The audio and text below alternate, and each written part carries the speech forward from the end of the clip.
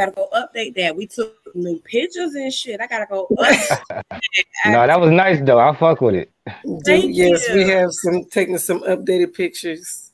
Yeah, I gotta go fix that. But Yeah. thank you. We have Cuff tonight. You know, Cuff. Let the people know where you from, what you do. Go Timberwolves, whatever you say. Yeah, man. Yeah, my name is Cuff. I'm from Minneapolis, Minnesota.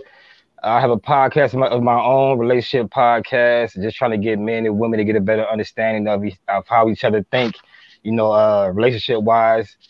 And yeah, man, that about sums it up. Go T-Wolves. You heard what she said. Yeah, T-Wolves, they playing right now, right? They on right now, yeah. Game 2? On Thursday. Mm-hmm.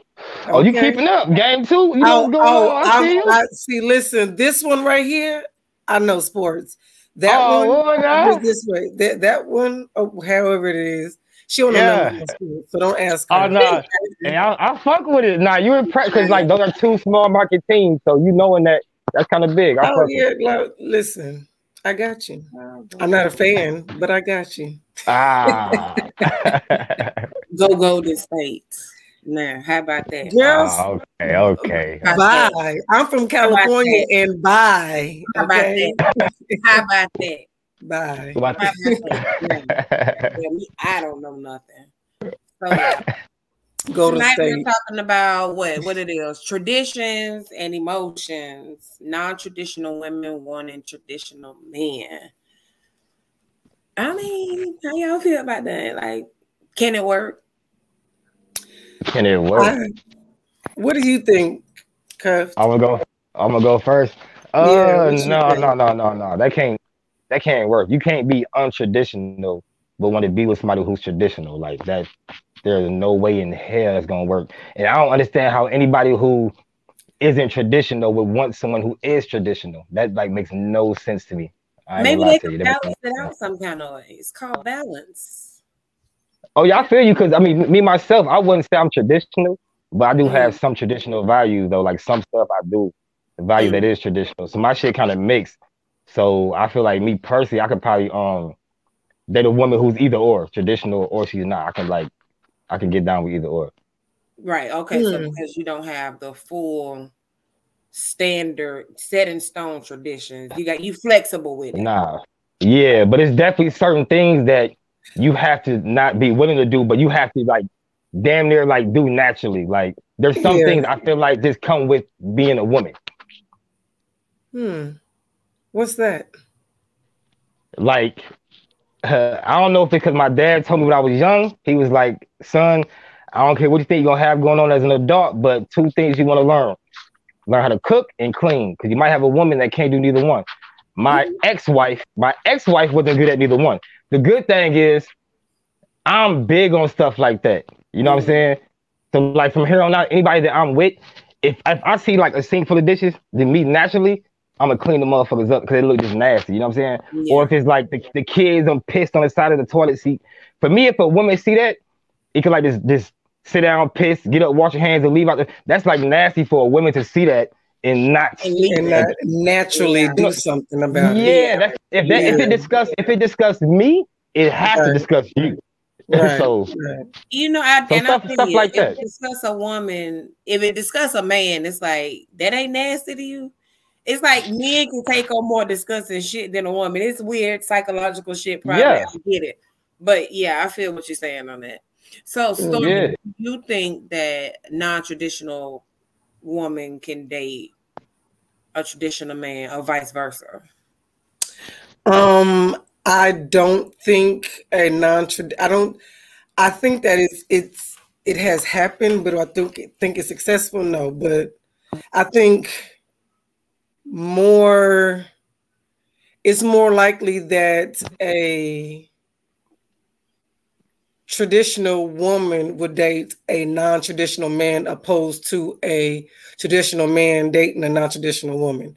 Because men who are traditional, they're not bending and they're not trying to hear that.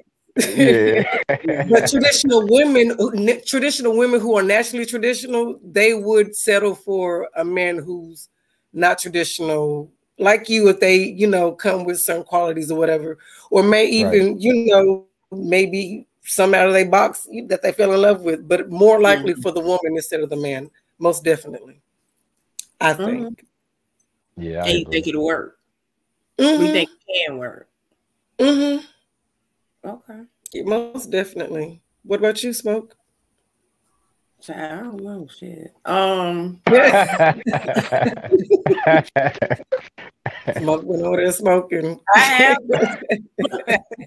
Ain't got nothing to do with it.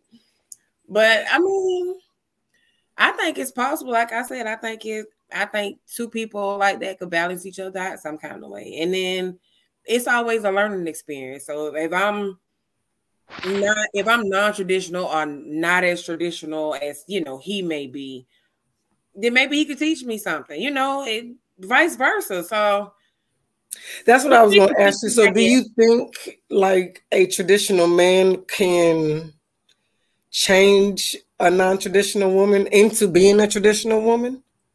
You asking me? Because I definitely. I'm just saying in general. In general. Oh, okay. Well, I'm gonna say it's possible, but a traditional man isn't really gonna want to take the time and energy, especially in a woman who's like of a certain age, to try to like reverse all of that in her mentally. Like if a girl's in her 30s, you know what I'm saying, and she's been untraditional from day one when she learned through her parents, everything like that. Like me personally, I could be cool with you, friend with you, everything, but I'm not gonna date you and try to help you change this for years. It's gonna take like years to change. Like I'm 36 years old, you feel me? So I don't got time to be like, nah, I'm cool. But if you my friend in any capacity, you will still try to help me, right? Yeah, and I'll probably continue being your friend. You're not gonna get in a relationship and raise me, but still help me. Oh, me personally, yeah. Men in general, nah. Like, not that many men is like really want to be friends with women like that. You know what I'm saying? Like, yeah. like women don't like being friends with women, so it'd be weird that women could believe a lot of men would want to be friends with women. Like y'all don't like being friends with each other, barely. Like y'all be having like two, three. Y'all be having like barely. 2, 3 friends. Yeah, y'all be having like 2, 3 friends. The rest of them, y'all don't really. I mean, I'm with you when you're right. I can't argue with that. I never looked at it like that. Being friends with a woman is hard. One of my best friends is a woman, and like being friends with a woman is definitely hard. They be associates. Okay. Yeah. Well, it can work. It can work. So what are your you said you can go to a tradition. Oh yeah, you kind of cut out a little bit, but I think I heard what you said. Girl, you over there dancing? Yeah. I think she said she froze. Sometimes she go out and she have to come back. Did she ask me? Damn, I heard a little bit of what she said. Yeah, I think it was about the non-traditional. I don't remember. I ain't even gonna sit here and try to lie and say I know. Right. Yeah, I ain't gonna. I think what she was getting to was something about like basically I'm back. Some of the things. Okay, here we go. Give it to her. So you said you leaving. They just come back. The they be trying to hate on me, but I'll be back. I'll be gone when I come back again. But you said that depending on the woman, you'll date a traditional or not traditional woman. What are some qualities that's like non-negotiable as a traditional woman? Like, good question. Like cooking and cleaning should come natural to you. But like I said, my dad told me that's important for me to know. So I also do those things too. I cook my ass off and I'm clean and neat and all that too. So like you ain't cooking every day. Like trust and believe. Like I'm the one to cook. Cause I can hook some shit up too. But like that should be a natural thing for you though. Like, yeah, I don't really mess with restaurants too often. Fast food, like barely ever. My mom used to cook all the time. So I'm used to real food, so that's like a, you know what I'm saying? That's like a big thing. Cooking and cleaning is like probably the biggest thing. And then like also a person that, cause like when I'm they can really pay attention to me. You know what I'm saying? If I'm talking and you know what I'm saying, it's just speaking on how I feel about the day or just about things going on in the world, whatever it may be. Like put your phone down, and like just pay attention. You don't even gotta have a whole bunch more to say or nothing, but just like pay attention. That's like real big for me too. Attentive. Yeah, attentive, definitely. I don't really trip about like some niggas don't like their girls like posting say a bikini picture, shit like that. Shit like that, honestly, I don't really care. That shit don't bother me. I'm confident, secure in who I am. That shit don't really. Not saying if that stuff bother you, that means you're insecure or anything like that. But right. I just shit like that don't bother me. I'm cool. I mean, people have to understand just because you get in a relationship with somebody does not automatically mean now you just ugly. Like you still handsome, you still pretty. I don't really think that. In the same sense, men are so thirsty, and men, it don't matter what a woman look like. Every woman in the world got they DMs is going crazy to a certain extent. You feel me? Like when your girl posts certain kind of pictures and everything, she is bringing more attention to herself. Yes, definitely. You know what I'm saying? She's bringing that attention to everything. Whether she's trying to do it or not, that is exactly what she's doing. You know what I'm saying? Or if she's retweeting certain little freaky little quotes and you know what I mean? Like me personally, like me personally, like if I really fuck with you like that, if we got to that point, then I trust you. So that shit don't bother me like that. But men in general, like nah, that ain't gonna. With men in general, that shit ain't gonna fly though. Like nah. Right. Okay. So I was listening to this conversation the other day, and they were talking about people being emotionally and mentally unavailable when it came to dating, and I was like, damn. Am I emotionally and mentally unavailable when it comes to dating? And I just don't know it. So do y'all think you single cuffed? Or you I got a girl. I got a girlfriend, yeah. So before you met her, when you were dating, did you find it hard to date? And do you think it's hard to date because people are emotionally and mentally unavailable? And they like the thought of a relationship, but not necessarily being in a relationship. Or they just don't really fucking know that, damn, maybe this why I don't, I don't entertain this and I be like, fuck this shit. I feel like mentally in it. I think most people, they want to be in a real relationship, but people have different ideas of what a relationship is. You know what I'm saying? That's true. And as time goes on, like open relationships and stuff like that is becoming more common. And I think like when people are able to be more honest in the future, like relationships will be more successful because people just can't be honest. And the reason why a man can't really tell a woman like, I love you, I only want to be with you, I can be with you forever, but there's gonna be time where I want to fuck something else. You know what I'm saying? Because most women don't make you feel comfortable enough to be that honest. Yeah, I'm with you. You know what I'm saying? I'm with you. And then, like, it's really to answer your question, I kind of went left field a little bit, but to answer your question, I think people get played so often because of those things I just talked about. They get played so often by people, they kind of put a certain little wall up. You know what I'm saying? Where it's like, you almost don't want to allow yourself to take a person 100% seriously because of what the past 3 did when you let your guards down. Or like some women might not want to be the traditional woman to like let you lead because the last 3-4 guys, I tried it and that shit went to a dead end. So now it's like harder for me to, you know what I'm saying? So I understand like both ends of it. It's just, and it all comes down to people just being able to be honest. Because I don't think we tell each other shit like that. And men definitely, the way I talk, men definitely don't talk how I talk. No. You know what I'm saying? So it's like I'm honest as hell. Like my girl, I wish she might be here before we end. The way our shit set up, like I can be 100% honest with her about everything. Like, and I think that's how you should be. I really feel like that's how you should be. But people are fearful of hurting the other person's feelings by really telling their truth.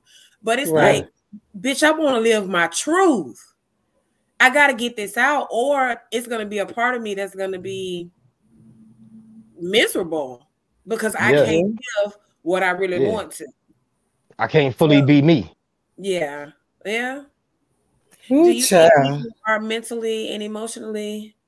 I know you married, but you have single friends. So just listening, talking to them, and do you feel?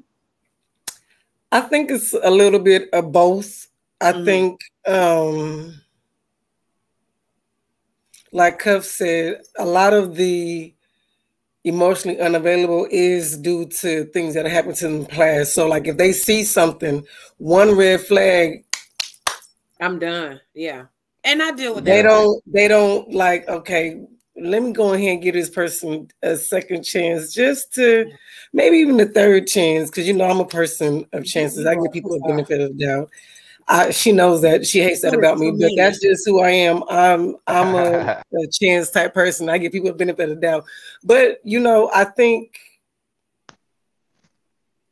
that not just people go through stuff. Just because you see an image of something in that person don't mean that's that person. They could have been going through something at the time. You know what I'm saying? Let them work through it. That may be them go. Yeah. Different people bring different stuff out of you. Right. That's again when you have these honest conversations. You know what I'm saying? You talk it out. But I think it's a little bit of both. A lot of honest conversations are uncomfortable. They are definitely very uncomfortable. But I think if they're done up front, which a lot of them are not, I can say personally in my relationship, some things that was discussed up front and there's some things that weren't discussed up front, and we kind of figured our way out, through the midst of the last 10, 11 years. But there are some conversations that have to be talked about up front, and a lot of them are not done. So that's where the problem comes in at. I have a whole podcast about that exact topic, straight up. That shit's hard to do. It's hard to do, though. It is. It's very hard. Be up front, like, it's not easy. Up front, and be honest up front. Don't be that representative because that up front, sometimes the representative is there, and then years down the line, be like, oh, wait, this is not the shit I signed up for. Usually the representative is there. Majority of the time, right. And that's when they're being honest with yourself. You know what I'm saying? Yeah. So I understand being upfront. I get it. And I guess I'm gonna play devil's advocate here. But if it's something that I want to do or I like to do, or something that, like he said, I love you, you my nigga. But sometimes I want to bounce on somebody else. So it's like if I come to you, not if I come to you, if I feel like I just cannot say that to you, and say we in this thing 5 years, but oh my God, I really need to tell him this. And I come to you being like, I could have said it up front in the beginning, but I'm saying. That's something that is like, that's stuff you gotta say early right there. But I ain't gonna lie to you. Because I'm pretty sure that person would have evaluated the situation at the time. Like, do I want to deal with something like this? Is this something that I can handle personally? And out of 10 men, you might find like 2 men who might be all right with that. I ain't gonna lie to you. That's gonna be very rare. I ain't gonna lie to you. But you're right. That is very rare. You're right. Unless even if he don't fuck with you like that, even if y'all not in a real relationship, like, men almost like to feel like they're the only one. If y'all consistently fucking, you know what I'm saying, whether y'all dating or not, like, men like to feel like they're the only one. Like, another nigga touching and licking in there, like, nah, you don't really, nah. But it'll be for the same reason. That ain't even what we're supposed to be talking about. But it'll be for the same reason that you just said that, I love you, babe, but sometimes I'm. But again, that's a conversation that need to be had ahead of time, because you don't know if that person that you with can handle or deal with something like that. And I agree. And that's why I say I understand stuff need to be talked about immediately going into this. but sometimes people are fearful. So it's fucked living up. In your truth. They don't be, yeah, they can't live in their truth, and then they feel like they have to sell you years later. And not necessarily as a, I want to do this now, but I need to get this out. No? Okay. Well, you know, shit happens. I just, like I say, I a lot of different ways. I ain't saying that's what I want. Don't quote me on shit. I'm just talking. I'm talking about shit. I'm just talking about shit. That is all. So, you know, talking about shit again. Talk your shit home. Our last topic we're gonna talk about is, I guess, what makes a man a real man. Yeah, I'm interested to see what y'all got to say about that.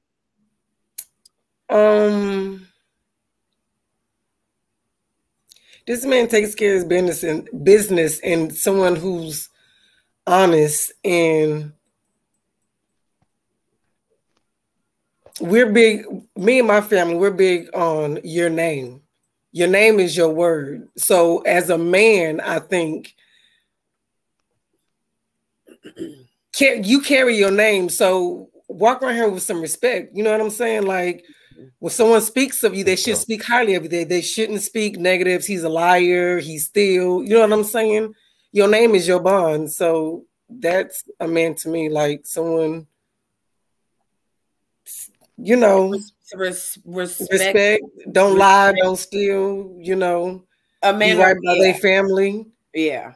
It's not about the class, the money. You know, it's all about the individual. Because, you know, we always say if the man is, what they say, if the man is, I don't know. What, the head? The man is the head of the household. So if the man, you know, got it together, the house is gonna run smoothly. So you know, that's what I'm saying. Now think about it for a minute. I ain't had my go-go juice in a while. I was on Lent. But it's coming back now. Just wait. Lent is over with. So I know, but I haven't had time to restock my go-go juice. I haven't. But next time it's coming back, I have water. You need water. You sassy. You need water. Cool down. For me, the only person I can say a real man, my daddy. Like, I was a daddy's girl, and I ain't saying that my daddy ain't did no fucked up shit, because he has. I've seen it with my eyes. You know what I'm saying? But still, even with all that, how he provided, took care, respect, like she said. That's what I. When you spoke his name or you thought of him, you thought of a good man. He wasn't a liar. He wasn't still. He took care of his family. Yeah. And no matter what was going on, and, you know, again, I'm pretty sure in somebody else's eyes, they're going to see shit differently. That's cool. Right. That's fine. What I saw, the good and the bad, what I saw at the end of the day is a real man. So I'm not saying I'm looking for my dad in a man, but I'm looking for some of those qualities in a man. I don't want to date my daddy. So I'm looking, it's certain qualities I'm looking for. Not necessarily all of them. But if I see that you can move how he moved on some of this stuff, and again, it doesn't have to be identical. But I need some of them qualities for me to breathe some. Exhale, like they say. Right, you know, the older you get, you realize shit. You understand movements more. So yeah. Right. Exhale. Oh yeah, well, I'll say a man, like you said, you know what I'm saying, every day when he wake up in the morning and he go out into the world, like, he should represent his name. You know what I mean? He's got respect for himself. You know what I'm saying? He should carry himself as a leader and be an example for his kids. Yeah, pretty much, like, short and sweet. That pretty much sum it up for me, though. Have you had a lot of conversation where women be like, well, a man's supposed to be this and a man's supposed to be that? Have you had because podcast conversation? All the time. I provoke relationship type conversations every single day. You know what I'm saying? I do it all the time with everybody. I irritate everybody. So yeah, I've heard all kind of shit, and a lot of women say that, and some of the women that say that, it'd be funny as hell to me because like the way they carry themselves is like, how can you expect so much of a man? And like, listen, with the way that you act, tell it. Yeah, that shit is crazy to me. Man, I be like, they be wanting everything but bringing nothing. Like, I had to go back to it, but for real, like some stuff is very simple. It's certain skill that you should have as a woman. Like cooking and cleaning should be natural. When you say cooking, are you talking about like cook some decent meals, or you talking about some Chef Boyardee see, that's the first class? That's the thing though. Check me out. That's the thing though. Like, and I had the right to expect a good amount because like I can cook pretty goddamn good myself. So you got to be able to cook as good as me or a little better at least. You know what I'm saying? I shouldn't be able to cook better than you. What? And I can cook. Like, so like I'm saying, so you have to meet somebody who can cook then. You ain't fucking with nobody who can't cook. Yeah, it's not gonna happen. Like, nah, you gotta be able. I was married to a woman. I was married to. When you say cook, you mean like cook? Man, you gotta be able like when Thanksgiving come up, you gotta be able to cook all the stuff that's for Thanksgiving. You gotta know how to cook all that shit. Like Christmas meals. So what if she know how to cook it, but it doesn't? She might not use as much seasoning or as much ingredients as you do. You know what I'm saying? But it has to be as good. I'm talking about meat. What if she's not a good cook? Macaroni be cheesy. And that's where I'm gonna be so happy for the fact that she cooked. I'm gonna go in there with you and be like, okay, well, them things over there, the sides and shit, you kill that. I'm gonna season the meat. You cook it, but I season the meat. You know what I'm saying? Okay, I got you. I'm with you. Okay. Yeah. You can work with her a little bit to get her a little bit.